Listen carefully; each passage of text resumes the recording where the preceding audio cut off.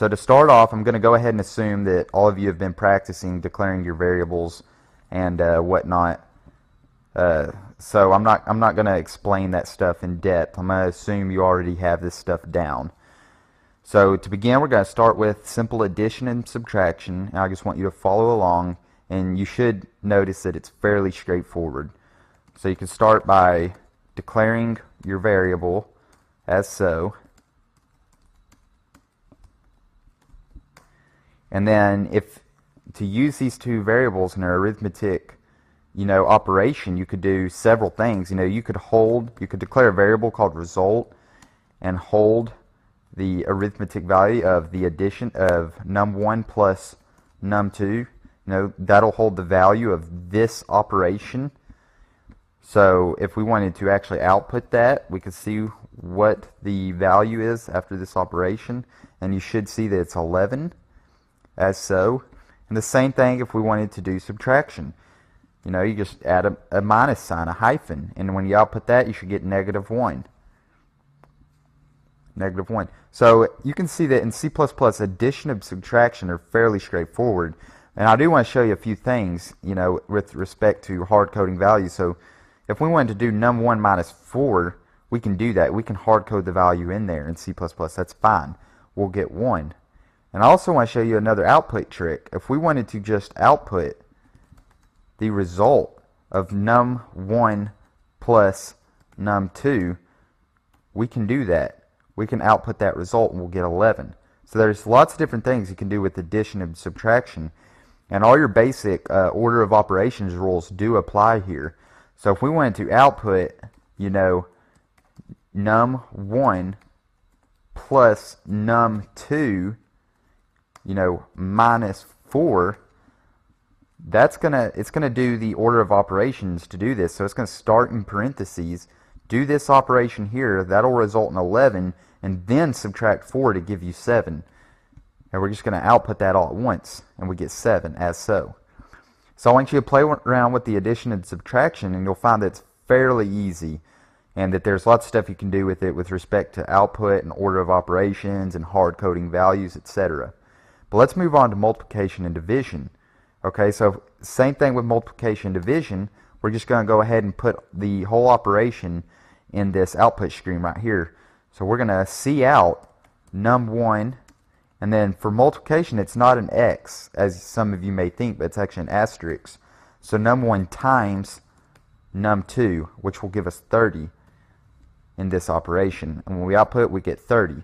So multiplication is fairly easy, and like I said, order of operations again applies here. So if we want to put that there and then plus 7, we should get 37. And I do believe if you remember this stuff from math class, you don't even have to have these parentheses here for this operation, because multiplication will come before addition. Multiplication and division first, and then addition and subtraction come after that. So if we run that, we will still get 37. So it's different. It's not going to do num1 plus 7. If we even put, just to kind of prove to you, if we put 7 plus num1, it's still going to do this operation first and then add 7. We'll get 37. So I just kind of want to show you the importance of order of operations in C++ because the rules still do apply. So let's do something like this. Let's change num2 to 30, okay? And let's try some division. In division, you would just do num2 and then the backslash is the division sign, num1. And if this works right, it's going to be 30 divided by 5, and it's going to output 6. So that's fairly simple right there. And you could do the same thing. Again, order of operations. If I wanted to add 2 to this, we'll get 8 no matter where I put it. I can't put it in between here, because if I do something, let's say I do something like this. Let's say I do, num1 divided by 5 plus num1. That's going to be, it's going to basically do this first. Actually, let's do this. This is a cool order of operations, because here you have addition, but you have division first. So you might say, well, division is going to go first. Well, that's not true because parentheses goes before multiplication and division. So here, it's going to do this operation first, 5 plus num1. So that's going to turn into 10. And then it's going to do the division. So 30 divided by 10. And it should output the number 3. And if we run that, that's exactly what we're going to get. We're going to get 3. So this stuff, if you practice it enough, it's going to become fairly straightforward, and you're going to realize you can do a lot of cool stuff with this arithmetic operations. So one more main arithmetic operations I want to show you is the modulus operator, which is the percent sign on the keyboard. And what this does, this returns a remainder value from a division operation. So just to kind of show you, we're going to change num2 to 11 and leave num1 at 5. And we're going to hold result equals num2 modulus operator num1. Now I want you to think about this. This right here, this operator is basically returning the value to hold in result of the remainder of the division operation. And if we divide num2 by num1, basically we're going to get 11 divided by 5. 5 will go into 11 2 times, with 1 being the remainder. So this operation will store the number 1 into result. And if we output result, you'll see, oops, hold on one second. If we output result, I think I hit the wrong key. Yeah, here we go. We get 1, which is the remainder. And I kind of want to show you that. You know, if we do, also, you know, all the rules apply. You know, you can do, I mean, I'm sure this becomes fairly clear to you, but you could do result plus 4 right here. See how result plus 4, you know, you can do, that's going to do 5. I just kind of wanted to show you that real quick. Okay? And but going back to the modulus operator, you know, let's do another. How about let's do this? Let's do 2 modulo operators in a row. So let's do, just so you can kind of see if you can guess what the value will be after this operation. Let's do the value 14 here, and let's output result modulus operator, modulo, whatever you want to call it, result modulo, let's do 2. Okay, so think about this. Result is holding the remainder of this operation, and then we're outputting the remainder of this operation. So think about that for a second, and I want you to try to guess what the output's going to be. Now if you guessed 0, you're correct, because what's happening is result is holding num2 divided by num1 and the remainder, which is going to be 4. Okay, because 5 will go into 14 2 times with 4 left over.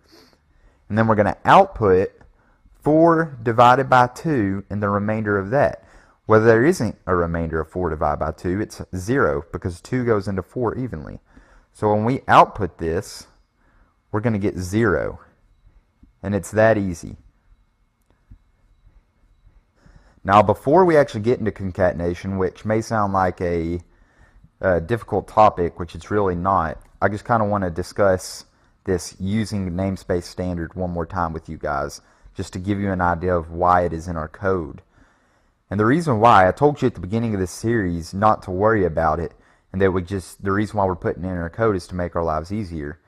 And I want to show you, it's because when we do something as simple as cout hello world, and we try to output that, if we don't have this using namespace standard, all of a sudden our code falls apart, and we get an error right here, an error, and it says error, cout was not declared in this scope. Well, without getting into too much detail, this namespace is including a function cout, the standard function cout, the output operators. So we need using namespace standard just to do simple, standard operations such as output hello world to the screen and then end the line. Now there is a way to get around this. Obviously you could take this out and do something else to use this function, but I don't want to get into that yet because that's more of an advanced topic. I wouldn't consider that a good topic to discuss with absolute beginners in programming. That goes into using namespace functions, which I consider an advanced data structure. It's similar to a class in a way, which is going into object-oriented design, and that's not something I want to get into in this series with you guys because I just want to cover all the basics, and then when you get this down, maybe in a future series we'll go over advanced data structures and object-oriented programming. But for now, we're going to keep it simple, and we're just going to keep using namespace standard in our code. That being said, let's move on to concatenation, which is a simple, in my opinion, it's a simple topic, even though it sounds difficult. And all concatenation is, it's basically the addition of strings. And I want to show you what I mean. So if we do string first name equals Tom, and then string last name equals Jones, then we can actually outdo, something like string full name equals first name plus, let's add a space in there, plus last name. And we can output that. We can output full name, and it will output Tom space Jones. Let's run it. And as you can see, Tom Jones appears in the console. So, that being said, that's basically all there is to concatenation. Now, there are a few rules. If you mess around with it, you're going to find out you can't do stuff like output Tom plus Jones. When you output that, you get an error. So you need to have a variable in between your raw strings. You need to be adding a raw string to a variable when you do concatenation, either that or two variables together, if you understand that. And if you don't, I would say just practice this concatenation topic, and it will become simple to understand, when you can use concatenation and when you can't. And just messing around with it, you should, get enough errors just playing around. You'll say, oh, okay, I get what he's saying. You have to have, if I wanted to do output Jimmy plus last name, I can do that. I can say Jimmy Jones. But if I want to say Jimmy plus Jones, I can't do that. That'll throw an error. So that being said, that's basically all there is to string concatenation. There are some built-in library functions that you can use, but we'll get into built-in functions later in this series. For now, I just want you to mess around with concatenation, and I wanted to just show you why we have using namespace standard in our code. So thank you for watching, and I'll see you in the next video.